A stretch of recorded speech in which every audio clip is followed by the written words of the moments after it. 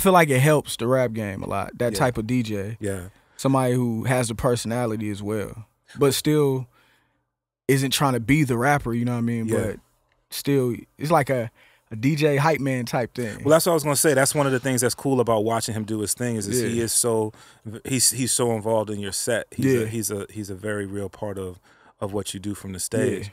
There's so many bars. There's so many bars, but there's the one bar what you said.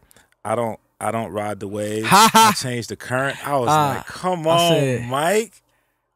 I never ride on no wave. I be controlling the current. That's what it is. And it's a double entendre, you know what I mean? Like current as far as, I said never ride on no wave, and current as far as water. Right. And then also controlling the current as in what's going on now. Exactly. And yeah, man, I just felt like on this EP, I wanted to talk my shit. I feel like a lot of people, I feel like a lot of rappers feel safe because they know that I stayed to conceptual music a lot of the time. Right. But on here, I just wanted to kind of, step on some necks a little bit. Yep. That wasn't my main purpose. I was having fun myself, but still, that's the other side of me.